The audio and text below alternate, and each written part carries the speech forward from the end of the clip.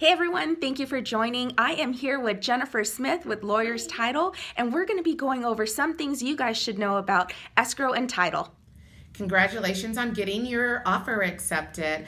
So the next thing what's going to happen is that we're going to run the preliminary title report. So it's very important that you tell Erica if there's any mortgages that we should know about and the names of the homeowners association. So once we get our information back from our title department, we will do the search, and if there's something that comes up that we were not aware of, we can address it immediately. So thank you again for allowing us to handle your escrow and your title work.